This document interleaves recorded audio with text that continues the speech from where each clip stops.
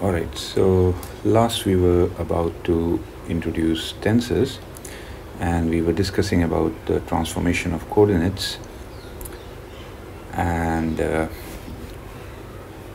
so let me just recall before introducing tensors formally. So we have seen that we established this notation that if I have two coordinate systems, let's take one system as xi, the other one I'm denoting by x bar I, then if these are two coordinate systems for space-time, then I can switch between these two using a transformation of coordinates, and that thing we were labeling as f. So let me say that given xi, I'm able to produce x bar through this map f. So that just means that every component of the system is a function of this, and we also impose a condition that f is invertible, so thereby I can come from here to here using the inverse transformation, f inverse. So let me write this thing over here. We will be using it today. So this just means that xi bar, so this thing is just a function of xi coordinates. So that means this is function of x1, x2, and so on up till xn, where n denotes the dimension of space. And since we are using our notation for space-time as x0, x1, x2, and x3, so I can switch over to this notation. That will be better. Let me use that notation to retain consistency. So I will take this to be running from x0 to x3. So these are in total 4 functions. So these are 4 functions. I runs from 0 to 3, and let's give a name to this function, because I'm calling the vector function as f. Then this ith component of that vector function under our notation, let's just call it fi. So that means f under this notation is just f1, f0, f1, f2, f3. It has its 4 components. Oops, f3. Right, so this is transformation. It's invertible. This thing is invertible, so we also have f inverse, and that also has 4 components. That brings in this coordinate system to this. So this is how we switch between coordinate systems for space-time. And so now we are about to introduce tensors. So the very first thing that we need to talk about is scalars. Formally, we also call them invariants, and as the name suggests, they don't transform, they don't change when we switch between coordinate systems. So I have this coordinate system, I choose this one or this one, doesn't matter, the value of scalar will remain same. So these are the simplest kind of tensors. So let me write it formally over here.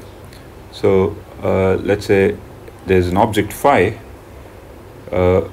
that will be called scalar. So phi is a function of coordinates. So phi is a function which depends on these things, x2 and x3, but the value of phi does not depend on the choice of coordinate system. So if we transform,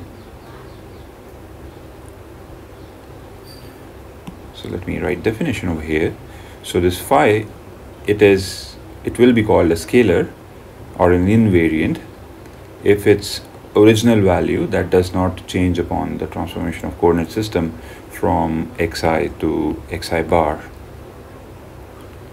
So that just means that on transformation, let's say on transformation phi changes to xi of x bar 0, x bar 1, x bar 2, x bar 3, then these values, they are same, they are equal. So that's why they are called invariants. And so these things, they are simplest kind of tensors. They are called tensors of order or rank 0.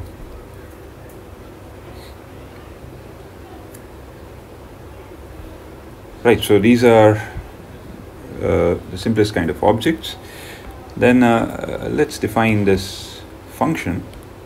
It can also be taken as a tensor, so it will be commonly used. So it's Kronecker delta tensor. We can take it as an example. So how do we define this? So I'm defining this with symbol delta, and delta ji. So I'm going to use two indices for it, j and I, one upper and lower. We'll understand what is meant by these positions, upper and lower positions, in a second. So, but the definition is that delta ji, it will be 0 whenever j is not equal to I, or it will be 1 if j is I. So this function is called Kronecker delta. And immediately we can see certain properties arising from it. So I can define this Kronecker delta in several ways. So let me put it here. I can also take, instead of this, as delta ij. So technically these two are not same objects, but the definition is same. The output is same. This will give 0 when j is not equal to I, 1 when j is equal to I. And similarly, I can also go for delta ij. So technically they are different. We'll understand in a moment, but the definition is same. The outputs will be same. So we can talk about simple algebraic properties arising from these things. So let's say I want, so let me just run my indices I and j to keep things simple at this point from 1 to 3. Let's take a space from 1 to 3 instead of 0 to 3 for space time. So let's say delta 3j, and I'm multiplying it with delta 2j. So there is a difference. These are two different objects. The definition is same, but here indices are appearing at the bottom, and here it is one up, one down. So what kind of object this will be when I take product of this? So under Einstein's notation, we understand that whenever an index appears at up and down position, then a summation is going to take place. So this means that this summation is hidden, and summation is going to take place over j.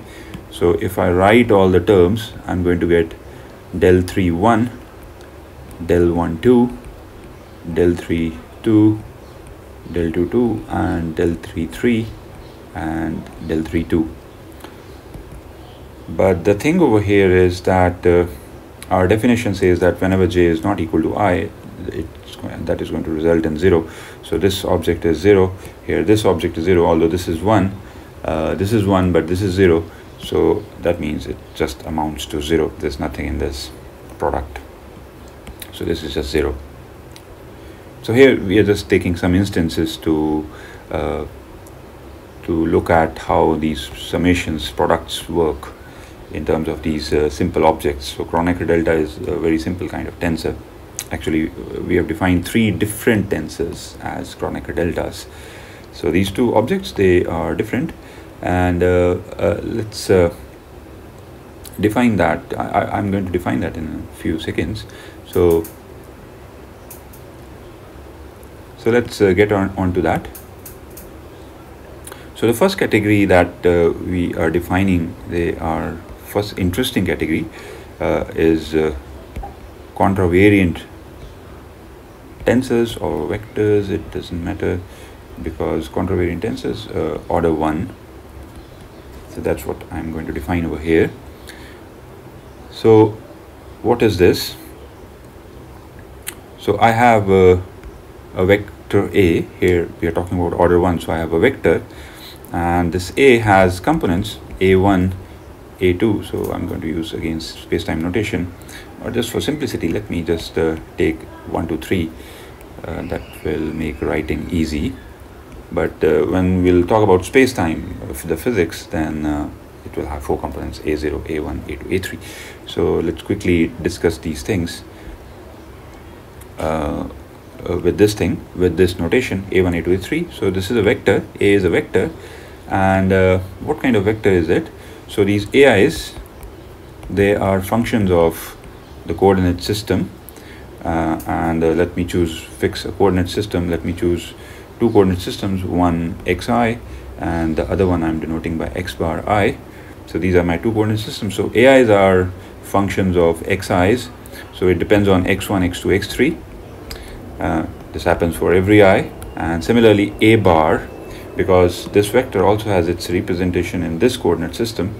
So there, a bar I, it's also function of x bar 1, x bar 2, x bar 3. Again, the point here is that if I am considering 4-dimensional spacetime, then I will put one more component here, x bar 0. But anyhow, the working is same. That dimension of space doesn't matter in this case, at least for now. So I have 2 kind of representation of this object in 2 coordinate systems. So it will be called contravariant. So this thing will be called contravariant. Here comes the definition. So it will be called contravariant. It is contravariant if the relationship between a bar, ith component of a bar, and the, let me take it aj over here. So the relationship between the ith component in this coordinate system, the new coordinate system, this I will treat as new coordinate system, this one as old coordinate system. So the ith component of this object in the new coordinate system, it's given by this formula. It's given by this expression, del x bar I, del xj. So there is a summation going on over here. We understand that summation j goes from 1 to 3 in this case. For space-time, it will go from 0 to 3.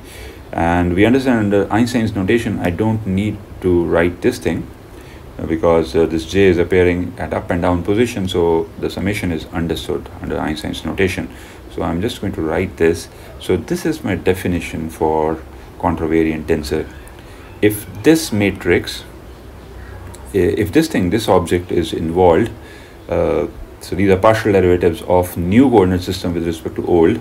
And if these terms are involved, these partial derivatives are involved to convert this object into this, then it is called contravariant. So this comes as the definition. And it's contravariant tensor of order 1. So this order comes from how many times this is going to appear. So if this object appears twice, there is a double summation over local indices. That will be contravariant tensor of order 2 that we are going to see after some time. So this thing is the definition of contravariant tensors, and since it's order 1, so we will just call it contravariant vector. So order 1 tensors are vectors, normally called vectors, and order 0 tensors, they are called scalars, and the rest of them, they are just in general tensors. Right, so and there is an object that is analogous to it that goes in parallel. That is what we call as covariant tensor. Again, first I'm going to define order 1 covariant tensor. So still I have 2 coordinate systems, x bar I and xi. This one I will treat as old coordinate system, this as new coordinate system. And I have an object, and that object, let me use different kind of notation for it. So I will denote it by omega. So capital, it doesn't matter, so notation, we can choose anything, but let's try to keep things separate at this point. So I'm going to call that object omega. So this omega has its components. Again, I'm just talking about 3-dimensional space. So it's omega 1, omega 2, omega 3. It has 3 components over here. And the relationship, so each omega I, again I'm going exactly in parallel to this. So here ai was function of coordinate system, so omega I, it's a function of x1, x2, x3, and omega I bar, so representation of omega in the new coordinate system, that obviously depends on x bar 1, x bar 2, x bar 3, and the relationship between these two is given by this expression that I'm writing over here. So omega bar I, this is given by omega I, and the matrix, the terms, the partial derivatives involved now are of this type. So this I'm going to take as omega j and del x bar j. Oops, so I've made a mistake over here. So jj are at correct position, so this is with I. Let me put this in a box. So if I have an object omega whose components they interchange under this matrix, under this equation over here, then we call this object as covariant tensor of order 1, or simply covariant vector, because it has order 1 objects, order 1 tensors, they are called vectors in common notation, common language. So this is my definition, and we should observe the difference between these two things at this point. So we see that there has been a switch of these partial derivatives. So here it was new with respect to old, and this is old with respect to new, and so these objects are inverse of this. So that is the difference due to which these are different kind of objects. And then we have so these two are types of order 1 tensors, and they are called vectors. So there are two different kind of vectors. This one is contravariant vector, this one is covariant vector, and once I call it vector, then I don't need to specify the order 1 objects are vectors. And if I talk about order 0, so there is only one kind of objects, they are scalars. And then we'll move on to order 2 vectors, or order 2 tensors. So order 2 tensors, and so here 3 categories are going to arise. So let me simply call the object A now. So here I have an object A, and it will be called 1-1 tensor, 1-1 tensor, or a mixed tensor.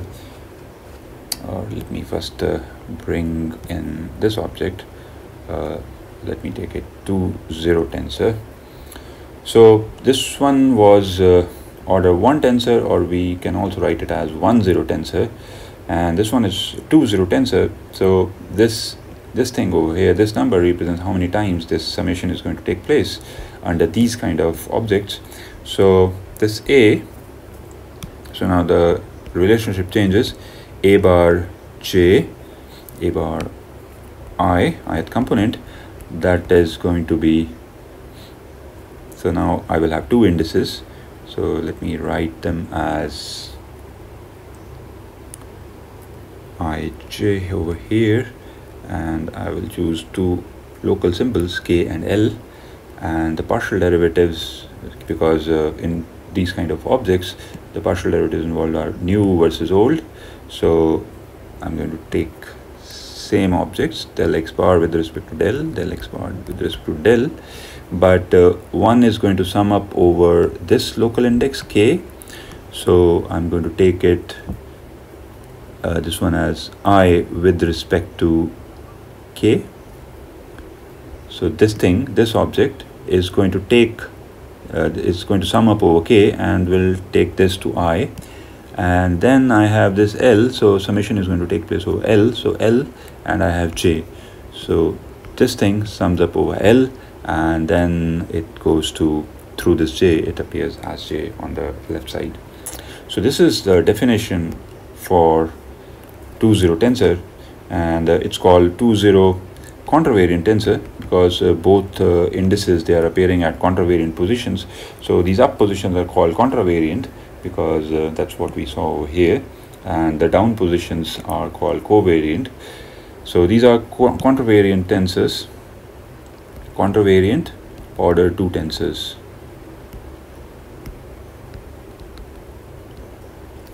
And similarly, we have let me call this object as B. So we have 0, 2 tensors of order 2. So here, so now because it's covariant, so the object, the indices are going to appear at the bottom, and again I'm choosing K and L as my local terms. So here partial derivatives involved are old with respect to new. So del x bar. Again, summation is taking place over K, and since this one K is at the bottom, this is going to appear at the top. So K, and that one is going to take it to I. So this is I, and here it's L, and this is going to J. So two partial derivatives are involved. Summation is taking over two local indices. So this is covariant order 2 tensor. And then we have the last one. I'm going to pull it over here. So these are mixed tensors. So I'm going to call this object as C. So these are mixed tensors, 1, 1 tensor. And here the new components C, one index is at top, one is at bottom. That's why it's mixed tensor. And I'm going to use KL as local variables again. So K and L. So let's first talk about this I, the top position. So top position is controlled by these kind of partial derivatives. So partial derivative of a new system with respect to old. And since this K is appearing at the top, so K here is going to appear at bottom, and that is going to take it to I. So this is 1. So this thing is controlling K and is taking it to I. And then I have a bottom index L, local index. So that is going to sum up over this. Let me try to represent it properly. So this is these are green positions, and these green partial derivatives are going to do this job, del x and with respect to del x bar. And since L is appearing over here at the bottom, so this one is going to appear at top, and this one is going to take it to J. So here it is J. So these partial derivatives, summation over these partial derivatives is going to take this index to this. It's going to sum up, it's going to eat up this index, and that's going to generate J. So these objects obeying this relationship, they are called mixed tensors. So one is a contravariant position, this one is contravariant position, this one is covariant position. So these are mixed order 2 tensors. And later on we are going to generalize. We can talk about any order tensor. We can talk about let's say M up positions and N down positions, then it's going to be called as order M plus 1 tensor with M covariant positions, M contravariant positions, and N covariant positions. That we are going to see in next one. That's it for now.